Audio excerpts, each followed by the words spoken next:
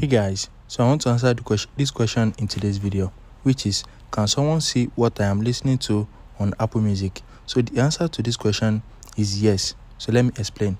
If you have a profile on Apple Music, you can choose to share your listening to people that follow you or private it. So by default, anytime you create a profile, it is set to public. So any music that you are listening to will be set to public.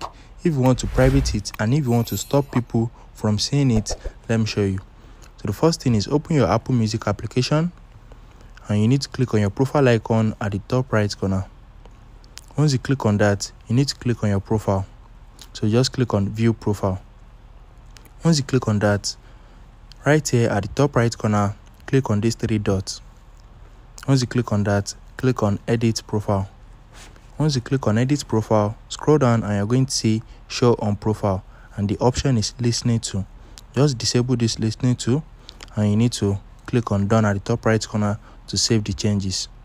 So it is very easy and straightforward. So all the songs you are listening to right now will be private. People that follows you won't be able to see it. If you found this video helpful, smash the like button and subscribe to my channel for more amazing videos like this. Thanks for watching, guys.